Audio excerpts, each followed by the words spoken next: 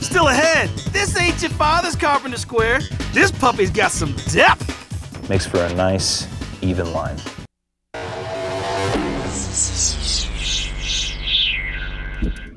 This is a square, and people have been using these for centuries. It just has one problem. It's flat, and most of the time the piece you're measuring isn't. Now that's where this thing comes in. It's the M3 square, the first square that works in 3 dimensions. And the secret is this wing right here.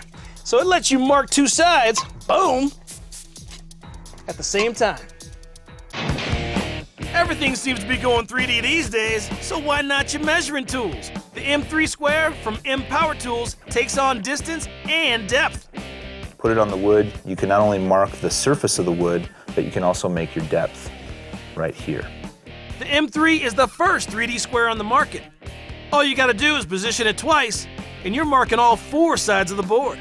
No other square that I know of does that, so it makes my job a lot simpler. It can help you mark the contours on your trim and molding too. With a regular carpenter square, I'm always struggling to make that line and to make it straight. And the 3D square allows you to have the flexibility to be able to take that line and draw it right on the contours. Makes for a nice, even line. You can attach a scribe gauge so you can mark straight lines, and for scoring, you just swap out the pencil for a blade, and your drywall cuts are gonna go a lot faster. Just take the drywall and snap it. Works great. To mark an angle, M.Power tools added a bevel gauge so you can hit the mark every time. Flip this little wheel out, and we have an angle tool. And lock that in.